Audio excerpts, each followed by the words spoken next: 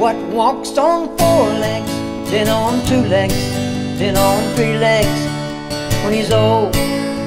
What drinks too much and works too much and worries about his soul? It's the riddle of the Sphinx, my boy, and if the truth be told, it's a long and tortured journey, his secrets to unfold.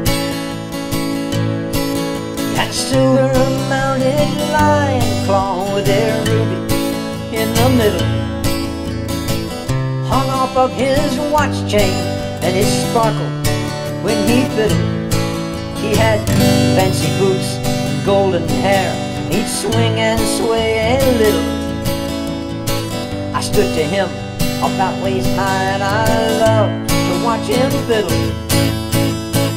What walks on 4 legs, then on 2 legs, then on 3 legs when he's old? What drinks too hard and works too hard and worries about his soul?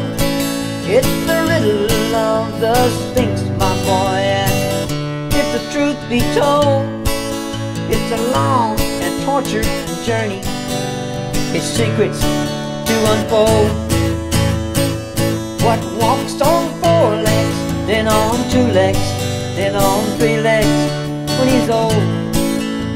What drinks too hard and works too much and worries about his soul?